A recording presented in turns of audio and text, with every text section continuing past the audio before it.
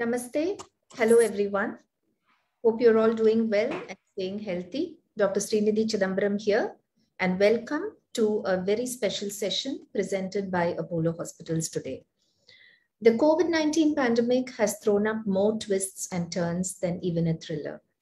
We spoke initially of Wuhan and lockdowns and hydroxychloroquine, and then we spoke of remdesivir, antibody cocktails, and Delta and the second wave, and then came the magic of the vaccines.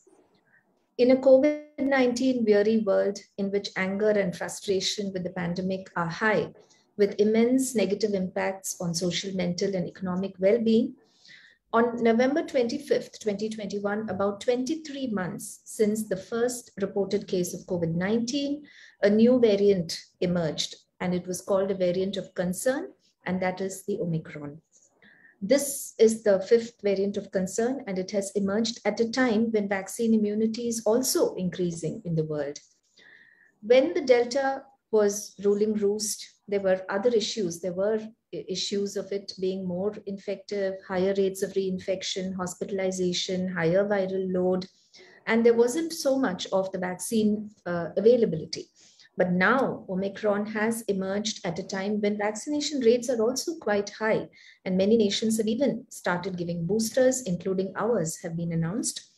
But concerns are there about lower vaccine efficacy. There are concerns about increased transmissibility.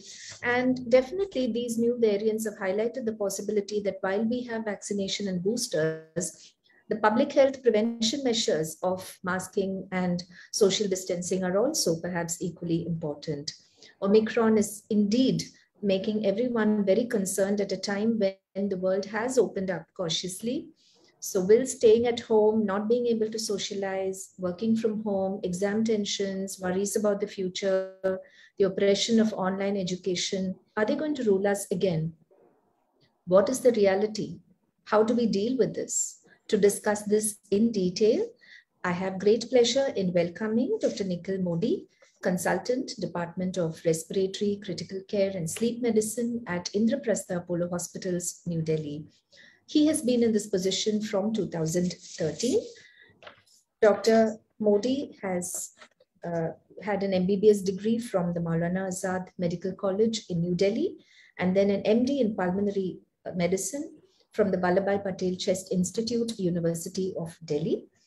He has had extensive training and expertise in management of respiratory intensive care units, in sleep laboratory management, pulmonary function laboratory management, in fiber-optic bronchoscopy and autofluorescence video bronchoscopy, allergy skin testing, immunotherapy for aeroallergens, tobacco cessation, and cardiopulmonary rehabilitation. He has immense research experience and has published extensively and also participated in many conferences and workshops throughout the world. He's a member of the Delhi Medical Council, fellow of the American College of Chest Physicians, member of the National College of Chest Physicians, member of the European Respiratory Society, among others, and has also received several awards, including the Young Investigator Award in the 14th Congress of the Asian Pacific Society of Respirology. Welcome, Doctor. Thank you so much for joining us in this very, very important session. And I know that viewers are looking forward to authentic information from us on the Omicron variant. So let us begin by over to you, and please let us have a broad overview about what this is all about. Thank you, Dr. Srinidhi. Thank you for the kind introduction. Hello all, I welcome you all in this session about Omicron, the new variant of concern which everybody is talking right now. As in India also, we are seeing number of cases which are coming up. As we talk right now, I think we have touched a figure of 500 of Omicron cases all over India. So what it is and what should be done? See, firstly, we need to understand that this COVID-19 virus which has come up is a type of a coronavirus. So it is not a new thing to have coronavirus causing respiratory infections. It has been here for hundreds of years with us. And this coronavirus always keeps on mutating itself. due to this mutation, these new pandemics and epidemics have been coming in the past also. So basically, it is a type of a RNA virus, which is the genetic material for it. So once it goes inside the cells of the body, it binds to the DNA of our cells. So once it starts replicating, this DNA keeps on changing with time. And this change in DNA causes change in its antigens, due to which new mutations keep on coming. So it is nothing new for a coronavirus to mutate itself. And due to this, we see newer strains which keep on emerging. But mostly what we have a past experience that as it mutates more and more, chances of the virulence getting less are more. However, in few last cases like a Delta variant which came up, it was a more severe form, it was spreading faster, and many people required hospitalization. Thankfully, the data for Omicron suggests that it is still a mild thing. If you see where it originated, country like South Africa, where it originated, they have started to even uh, loosen the lockdown. Yes. And no deaths have been reported with Omicron. So it's a milder form till now. Even in the European countries, we take an example of United Kingdom, the cases increase to 70,000 to 80,000, but still the mortality and the death rate as well as hospitalization has been less. So we are hoping, though it can spread 6 to 8 times faster as compared to the Delta variant, but it is going to stay mild, and vaccines are going to protect us, even though it may still cause infection in a vaccinated person, but vaccine can decrease the severity of symptoms which we have. So those who have still not got vaccination done, I would advise them, please go for the vaccination. Even if you catch this, the chances of getting a mild infection are much more if you are vaccinated rather than if you are a non-vaccinated. So Omicron, as number of cases are bound to rise, is a variant of concern, but we are positive that a good vaccination status and our past experience of handling it with proper sanitization, mask up, and social distancing, we will be able to get through it easily. Sure. We have been hearing that, there is a special way to detect the Omicron through genomic sequencing. So are all samples tested for Omicron nowadays, or how does the process happen? So even if somebody is testing for COVID, when will we know whether it is Omicron or not? See, if you go by the normal laboratories in which you send the sample, they are just performing a RT-PCR or a rapid PCR, which is called as CB-NAT. So in both cases, we are just checking for two genes for the presence of a COVID infection. So the initial report which will come will be just a COVID-19 positive or a negative. Because genomic sequencing, for that you need a specialized virology lab, which is not being conducted by normal labs. So in cases where there is a high suspicion for an Omicron, just like someone who has traveled abroad, who has come in contact with a person who has been detected to be Omicron, so genomic sequencing is being done in these cases, because still you cannot do genomic sequencing in large number of cases.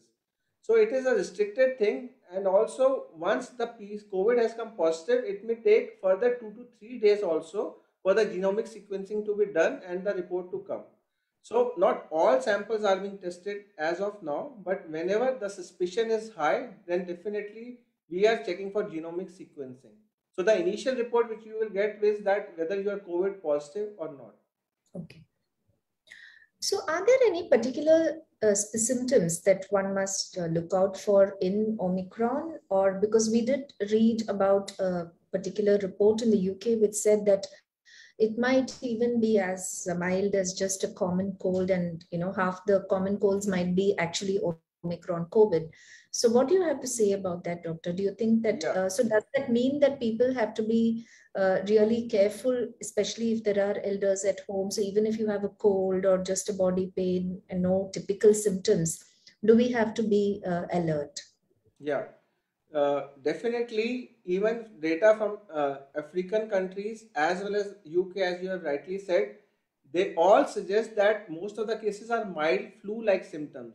So people are just having just mild body aches, even no fever, along with just irritation in throat, a runny nose, not more than that. So even if you are having mild viral-like symptoms, it still can be Omicron. And if you have people around you who are elderly, who are a high risk group of getting a severe infection, then it's best to isolate yourself, because it is just like a common cold, so it can spread very fast to others. And we have already seen that it is spreading much faster as compared to other flus. So it's better to be safe than sorry, as we say. So better take a precaution and isolate yourself. Get a COVID test done. COVID reports are available within 24 hours. Then you can at least be on a safer side. Absolutely. So Omicron has been declared as a variant of concern by the WHO. So could you tell us a little more about what is a variant of concern? Why do all these mutants get classified like that? Or are there variants which are not of concern?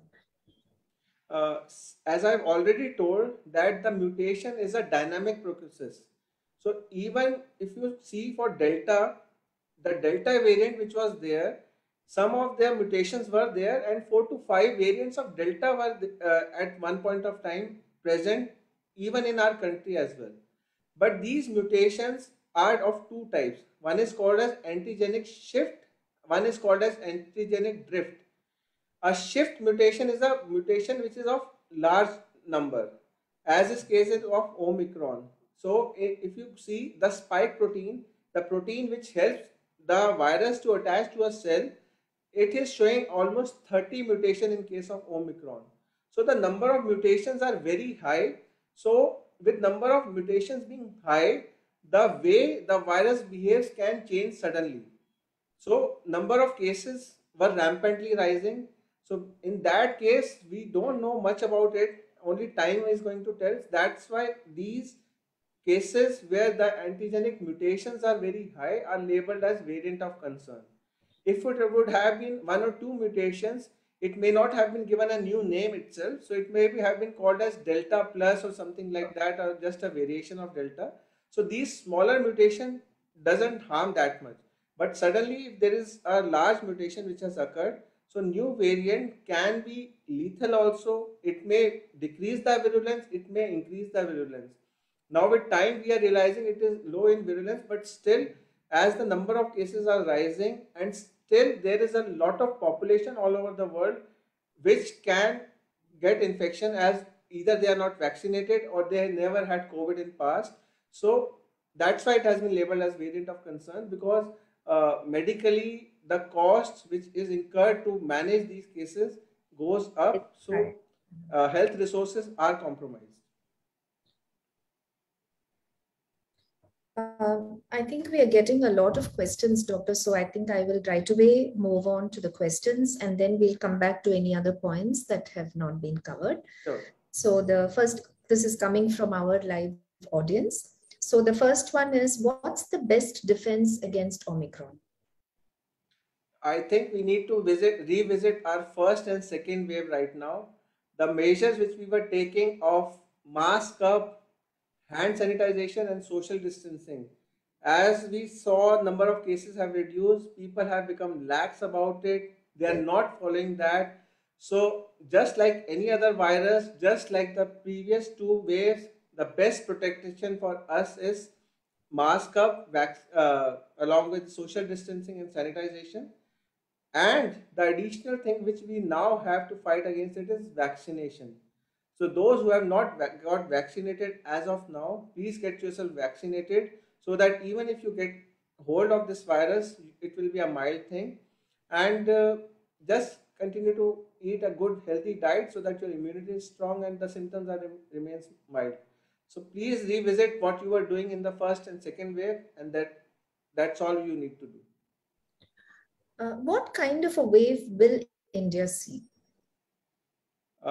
We do expect number of cases going up, that is for sure. Only thing is that till now, even if we see the data of first 500 cases which we have seen, all of them are mild, mostly can be managed at home, but since we want it not to grow too much, that's why they are being kept in isolation facilities in some areas. But thankfully, number of cases will rise, but we don't expect hospitalization to go up significantly, as well as severe cases will be less. Will a third wave overwhelm India? As we are expecting a milder wave, it should not, and definitely vaccines are going to go a long way in protecting us about that. As we are in a much better position than we were at the Yes, beginning. And we also know a lot about the yes, treatments, the protocols are more, definitely. The protocols are much more standardized. We know yes, which drugs at what time to be given, and we have learned a lot from first and second wave, so we are better prepared this time. yes. Will hybrid immunity work against Omicron? Uh, That Hybrid continues. immunity in terms of you getting an infection plus a vaccine, if you are talking about that, then Not sure what, definitely but yeah. it's a hybrid thing is a tricky word which has been used, but what I feel hybrid immunity that you have been vaccinated as well as have got a COVID in past, obviously your immunity has been boosted up due to that, so that is going to protect you definitely against Omicron. Still, I would say we have had cases, we have learned about cases who had a COVID 1 year back, have been vaccinated and now getting a fresh COVID. So still you can get a COVID, but what we have seen, all of them have been mild, having symptoms for maximum 3 to 4 days, and all of them have been managed at home. When will COVID end? Uh, Nobody can predict about the pandemic, but as we see, you have been seeing each year or 6 months you have a newer strain. So normally a pandemic which occurs lasts for a period of 3 to 5 years. In 3 to 5 years, due to repeated mutation, most of the time either you have got an exposure to that, so you have developed an immunity, so the virus will not trouble you, or if it comes, it will be just like a common cold. Further, the virus virulence also goes down in time with all these mutations happening. So with these mutations, the virus becomes weak. So normally in 3 to 5 years, we expect our pandemic to end. So we are hopeful of the early end of this pandemic in 2022, as it will be the third year of the wave. Are the vaccines effective against Omicron? Yes, vaccines are effective against Omicron. Uh, Recently, I saw a WHO report in which they have already said Sputnik and even Covaxin are doing good against Omicron strains. And so, whatever vaccine you have taken is going to protect you against Omicron. Yeah, the next question, of course, is about boosters. So, are boosters critical to fight Omicron? See, boosters are basically there because over 6 months' time, when you have taken your last shot, your immune antibodies level, the immunity which you have developed goes down. Some amount of memory is stored in your immune system, which can last throughout your life. But the booster can increase the number of antibodies at that point of time, so that the memory cells do not take time for your antibodies to form, and if you have got hold of the infection, so boosters may help you, but normally there is a other side of it also. Just like for a flu vaccine which we see, every year we get a flu vaccine in cases in which you have a low immunity. It helps you because every year a newer strain of flu which has been identified is added to the vaccine, so the vaccine become more efficacious against the newer strains. So in future what we see, as we identify newer and newer strains, the vaccines will have these strains incorporated in themselves, so the vaccine will get better with time. For now, definitely booster may help in protecting us against COVID. But if your immunity is strong, you may not need a booster immediately.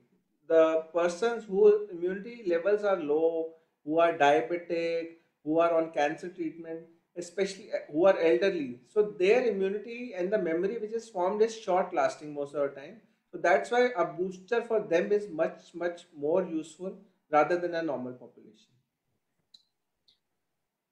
What about children? So do school-going kids, do they have to be vaccinated? And also do infants need to be vaccinated? But we haven't got vaccines for infants yet. But Yeah, unfortunately, we don't have vaccination, and kids are uh, needing the vaccine definitely, because that is actually, if you see, 0 to 18 years population is the most vulnerable group which is left right now to any form of COVID, because they have never been vaccinated. Only those who have got infection have acquired a natural immunity and natural defense against them. But the population in that children age group is definitely at risk.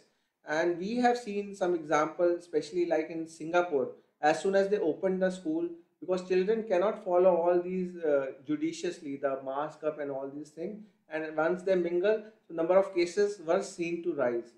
So vaccine needs to come, but at same time we have to see vaccine should be safe for children. So we are on the way of getting a safer vaccine for 15 to 18 years age group. It has already been announced, and we do expect in next 3 to 6 months time we will be having vaccine for a younger population as well. is it safe to travel in the current scenario with an infant? Uh, Obviously, if you are traveling to an area where the cases are on the rise, it is not advisable. So, again, as we used to say when the first and second wave used to come, avoid unnecessary travel. So, if you don't need to travel, if there is no emergency, avoid for now. Wait how it behaves. What we are seeing in the case of Omicron, the wave is settling faster. Even in Africa, it is on the downward trend already. Within 2 months' time, detected the first case in end of November, and in 1 month's time, we are saying that the wave is started to settle down. The peak is over. So I think we can wait for a month or two for our safety and then travel whenever necessary. If Omicron is milder, what do the deaths in UK or US indicate? See, the milder thing doesn't mean that people cannot have a severe infection. So that's why we always say do get vaccinated and do take all the precaution, because if you take all the precaution, the exposure to the viral load, the number of viruses which go in your body will be less, so you will have a milder symptom. But if you think that you are the boss and you don't take precautionary measures, then obviously there is still a risk, especially in a population who is immunocompromised. So we don't have exact data, the deaths which have occurred in whom, but what we have idea is that there must be some immunocompromised individual who must have got a severe form with that. So that's why it is labeled as variant of concern. So even though the mortality and the severity may be less, but there will be still few cases who can have a severe disease. So that's why we still need to take all the precautions. Is there any data on whether Omicron particularly affects the lungs or any particular organs? Because last time we spoke so much about the chest Yeah. infections and how they In affect the lungs, yeah, clots. in Delta variant case, the lung involvement was much higher as compared to a normal COVID or flu infection. For the initial data which we have, the lung involvement is less in Omicron cases.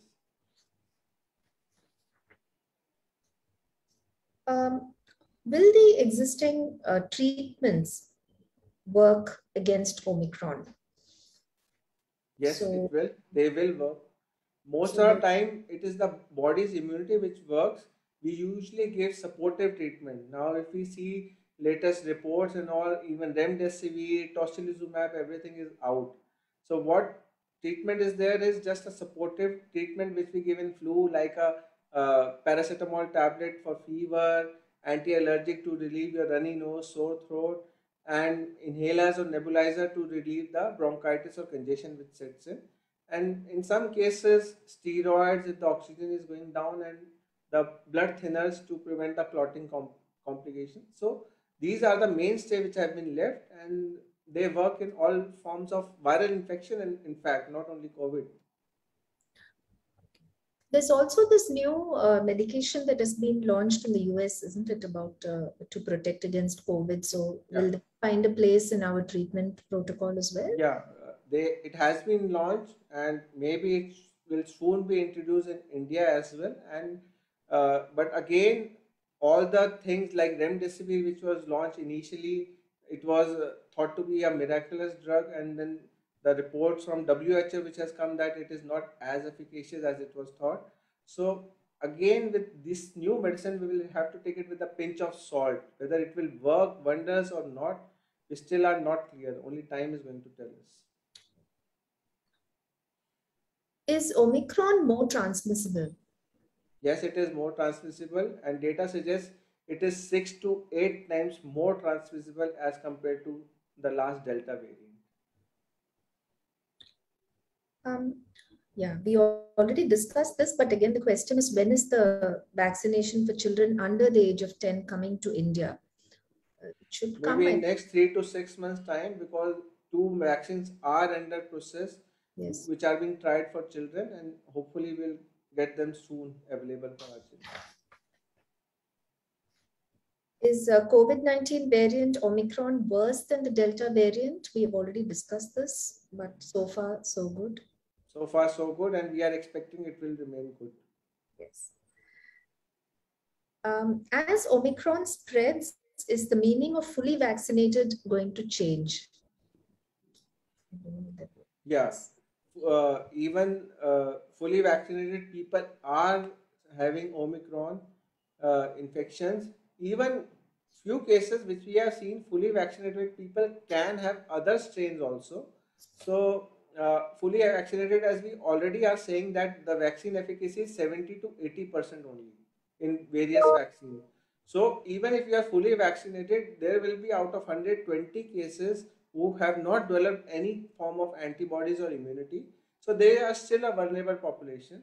But the concept of giving vaccination, even in children, which we are running the program, is to vaccinate 70 to 80% of the population, which creates a herd immunity. That's a barrier, so that the non-vaccinated people are also protected in that case. So definition for fully vaccinated may not change, but now since the booster are going to be introduced, so a new certificate may be issued that you have got a booster also, and then we see how it goes.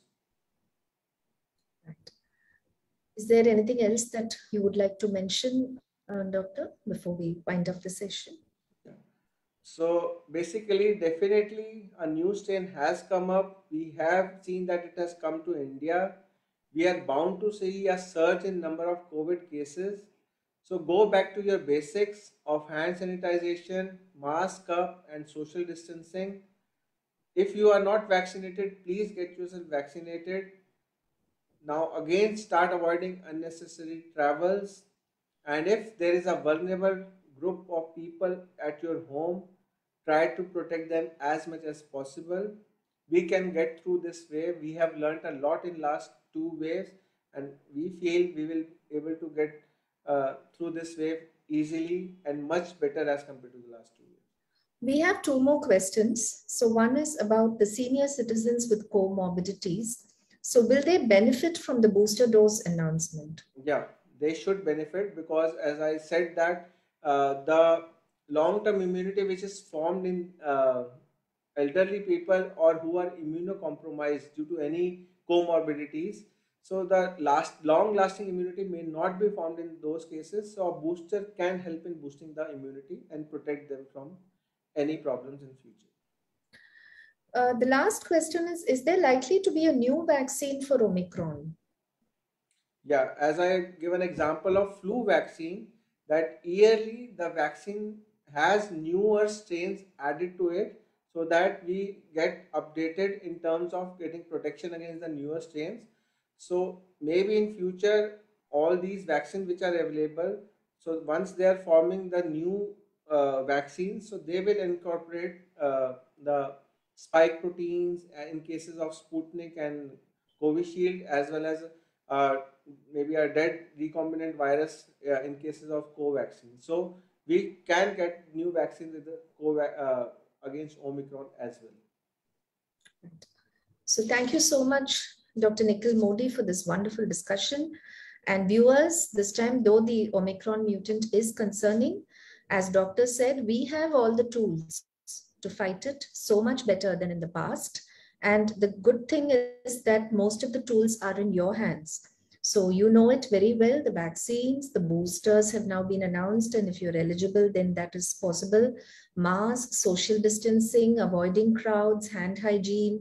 So everything is really in our hands. And I'm sure with also this view that Omicron is going to be milder, that is another potential silver lining. So there should be no panic, no anxiety. Let's face this wave with calmness and the miraculous power of medical advancements. So thank you so much, viewers, for joining in. And you can post more of your comments and queries in our Facebook page and contact us on all our social media channels, including our YouTube channel. So stay safe, stay well. Thank you. See you soon. Namaste.